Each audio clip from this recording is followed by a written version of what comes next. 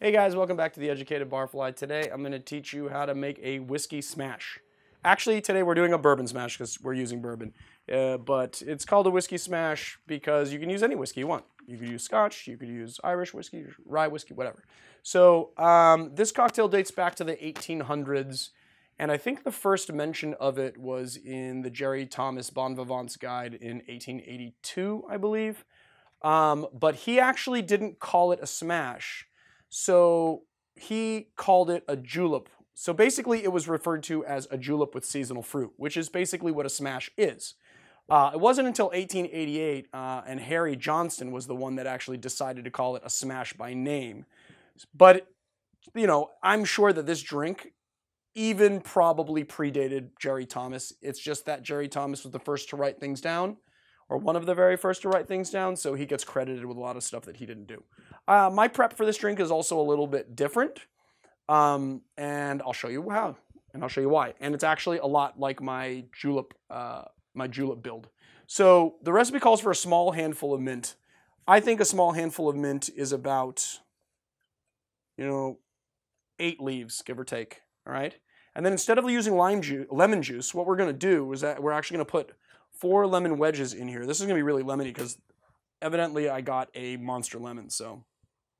I'm just gonna add 1 cube of sugar and ½ ounce of simple syrup.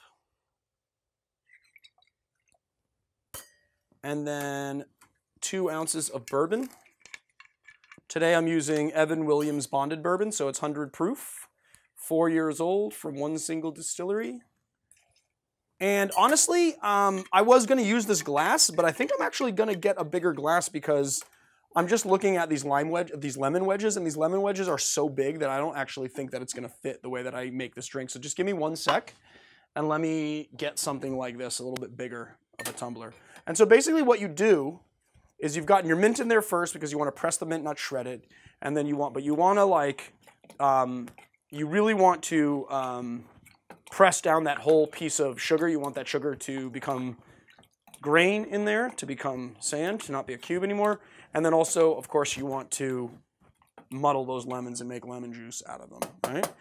So a lot of recipes call for cubed ice, but I like to use a little crushed ice and then kind of do a whip shake on it, right? So you do crushed ice, and by whip shake, I just mean you let it in here and then you just sort of work it like this. Just whip it around.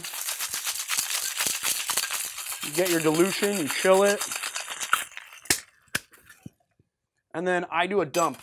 A lot of people like to strain over ice, but I just like to do a dump. Gonna dump it all in there. And then, like a julep, just add a little snow cone of ice right on top of it.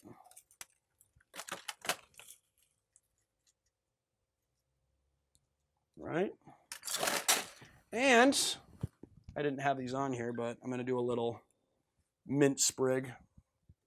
So you take your mint, you slap it on your hands to release the oil lightly, twist it. So you make like a little bouquet, and then you stick it in there. Voila! A whiskey smash. Well, bourbon smash. Bourbon smash.